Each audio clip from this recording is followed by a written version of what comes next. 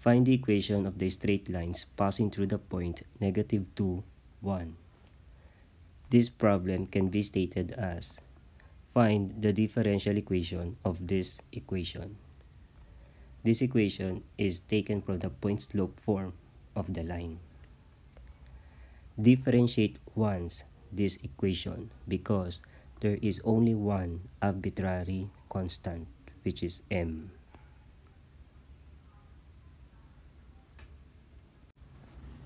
This is the derivative of the equation, and the arbitrary constant m is present in the derivative. As usual, we look back to the last equation and replace m by y prime. Hence, this is the differential equation of family of straight lines passing through the point -2, 1.